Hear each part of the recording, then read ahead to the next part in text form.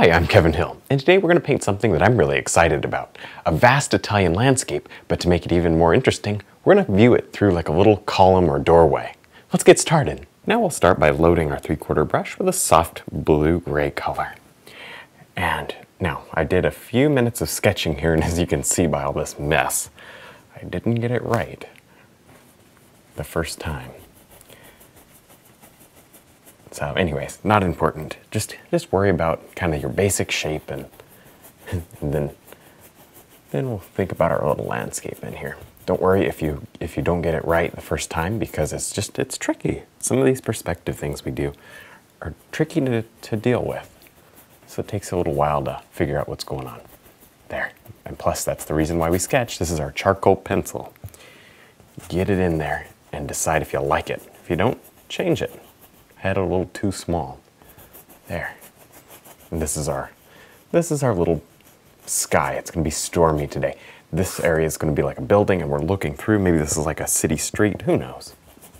But I want to look out over this landscape. It's just a way to make this painting very interesting. And this is, I have just a little bit of clear gel and white in the middle here. Next, I'll mix together a very soft light green color, and you notice that I'm pulling in a lot of random colors, and that helps to gray my mixes down a little for the background. And now with this, let's go ahead and just work on our little rolling hills back here. There, maybe there. We'll bring it up a little bit. Good. Nice. And you just want these to be very soft shapes and soft colors. I don't know if this is really even the feature of the painting. It's more just the overall effect of looking through this thing that's going to be the feature. There.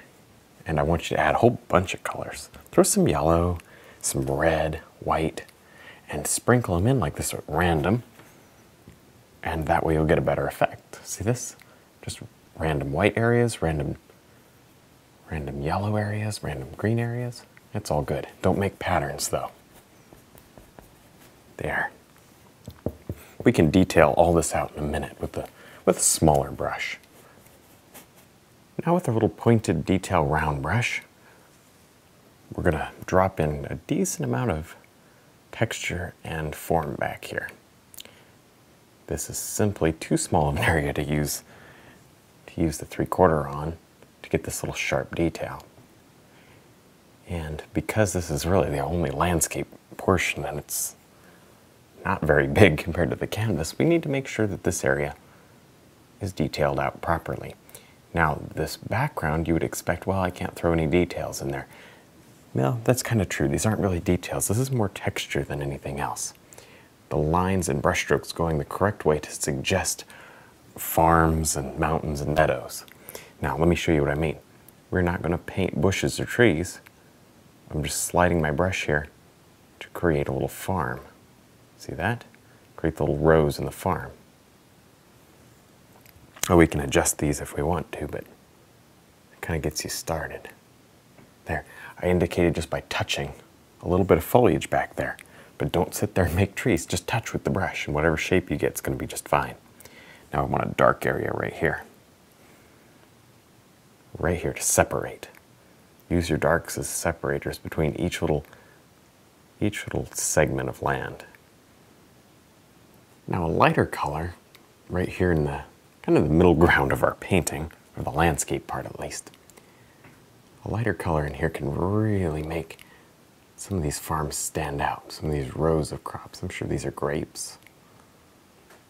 And they're planted in these wonderful little rows, which are kind of interesting to paint. For me, personally, just a little bit tricky. I'm sure for some of you guys, they'll be super easy. The reason? I am not organized. I find it extremely easy to just paint loose, but to tighten up and actually have to do some specific rows of crops, I'm finding a little bit trickier.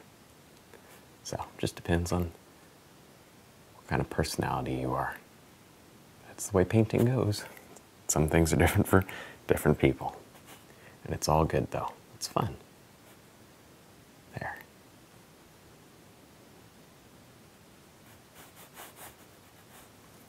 maybe right over here. Get a little bit of yellow out on the brush. Let's do, there, just a little highlight right here. Next, with our filbert brush, we'll just drop in another row of grapes right here. See, I changed the filbert because I want just a touch of texture in here. Not a whole lot, but a bit. Enough to really show that these are getting a little closer. Good. And that's important. If you go and make the whole thing the same texture, it's going to look flat and you're not going to be satisfied. So be careful. Think about where you want your texture. And these are oil paints and they leave behind texture, so use it to your advantage. You don't have to smooth everything out perfectly. There. This is fun. But you know what's really neat? We're almost done with our landscape and we're not even halfway done with the painting. That's so weird, but I love it. I love trying new things with you guys. Next, I'll go ahead and load up our filbert brush with a nice mix of black, brown, and white. There, it's a good dark brown gray color. And we're just going to paint in the rest of our area here, the rest of our canvas. This is going to be a wall. And I guess this is some sort of a city. Maybe this is the entrance to a city, or I don't know. There's got to be a reason for this gate here. There. And honestly, we'll let the viewer decide what all of this is for, and maybe it doesn't make any difference. For me, and I'm just skipping around here, for me, it's there because it's pretty and it works. And it makes for a very interesting composition. There. We're going to really work on the stones and stuff in this painting. Lots of stones. The street's going to be stone, and also these walls. So I think you'll just enjoy seeing how those are done. There, just scrub on a very little bit of paint. Too much paint here, and we're going to be in big trouble later. Now with our 3/4 brush, we're going to carefully drop in several stones up here. And this has got to be done pretty quickly. And don't sit here and try to make it perfect or you'll just go crazy. There, it's okay to have small ones because in my mind they can't be too picky. This is probably really old and built with hand tools and all that, so and it's been weathered and stuff, so there's definitely going to be some variation in these stones. There. Fun. And then this is just sort of setting us up. We can actually come back in and cut around each stone with a little dark. We have options. There.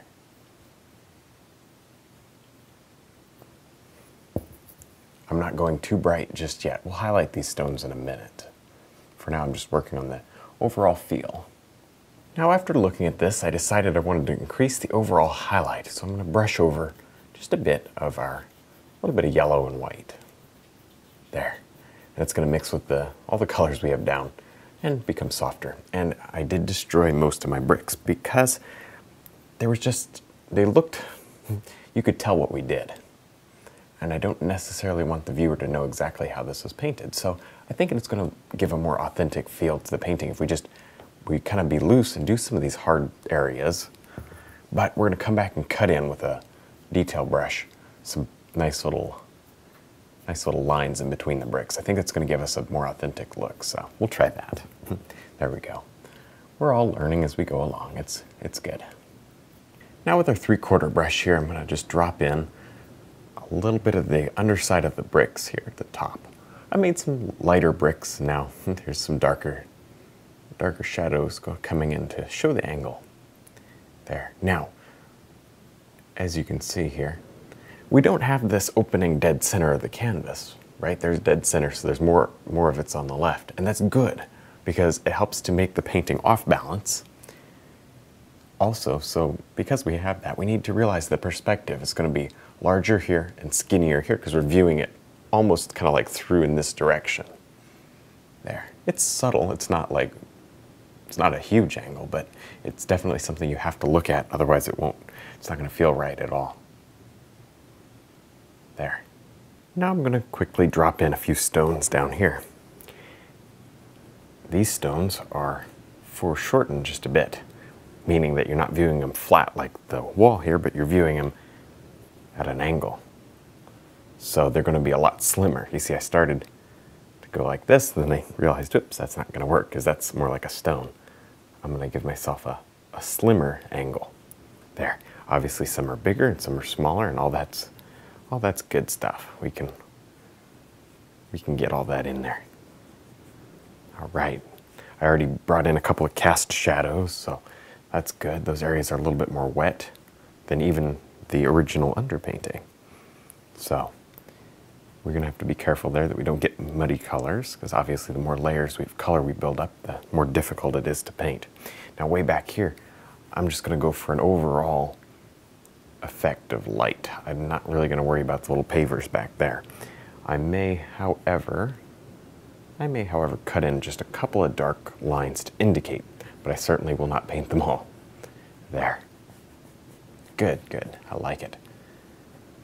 Our sunlight's coming across like this, so this wall, which extends out, might cast a shadow, but the sun's up here, and so you really have to use your imagination. That's why we get the light where we have it. So if you don't kind of think about the light, it's just going to drive you nuts, and it probably won't turn out right. So think about the light. Oh yeah, get some color in there too. Why not? We can do that. In a painting is, see, everything's similar. Throw some color. There. Why not? Why can't we have some color? It'll look pretty. There. And then go back to your other color and sort of, there. Melt them in. And again, we can kind of be loose about this and cut in little lines, which I think we'll do in just a few minutes. Now I'm going to place just a little highlight on a couple of pots out here. They don't have to be anywhere near perfect, because simply we're gonna paint some flowers in them. And anywhere we don't think is perfect, we'll just cover. That's the way to do things like this, because trying to get something, just a pot sitting out here without a flower, really, really tricky. To get the perfect perspective on it, it'll always look a little lopsided unless you just spend a little long time on it. So that's sort of my thought. We'll stick some flowers in them and we won't have to worry about it. We'll paint a little looser. I like painting loose. I don't want to tighten up all the time. There. And we're just going to do this to a couple different areas. I want to put a little blue on the back side. Indicate a bit of a shadow. Nice. Now with our nice dark green on a detail round brush, I'm going to drop in some wonderful little leaves and bushes here. These are all going to be, for the most part, flowers. So this is going to be really cool. You need to think about the flowers, though, as you're going. Just kind of think about where you're going to place them. Make life easy later on the road. All right. Cover up the edges of all of the pots, because we don't want people to see we only painted half a pot. And it's so much easier if you do it that way. Just don't worry about it. So many people would probably paint the pot perfectly just to cover it up. So I don't want you guys to do that. There.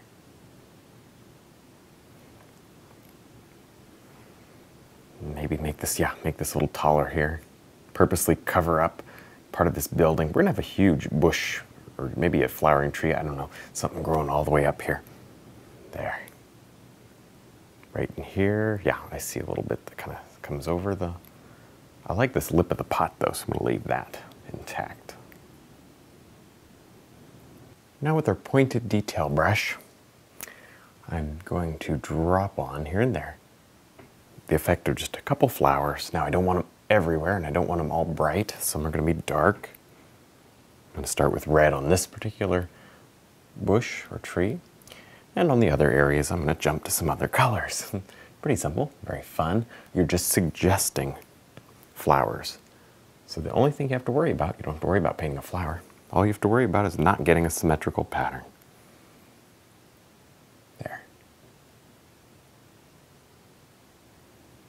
All right, now, also what you're going to want to do is take a little bit of yellow, green, and with the same brush, same idea, just drop on some leaves. And we are going to need to see individual leaves some of the time, like especially out here on the tip. But then as you come back into the plant, you can kind of, you know, get a little looser and get a little faster, but still leaving these suggestions of leaf clumps. You're doing that by just leaving some dark in there. Good. Now with our little detail round, I'm going to simply work on all the stones here. Now that everything's in, painting's nearly completed, I can easily see where we need to put these lines and where, like this area, we don't need to. So that way we don't waste time. These are not going to be overly speedy. There. Now try not to go and make repetitive patterns, and I'm sure that would be an easy trap to fall into here. There. Because just doing these shapes is kind of tedious, so you could slip right into a pattern mode. We don't want to do that. Of course, if you do, you can always blend them in. Be very, very simple, no worries. So don't stress. This is not difficult, and it's super easy to undo. So no worries. Have fun.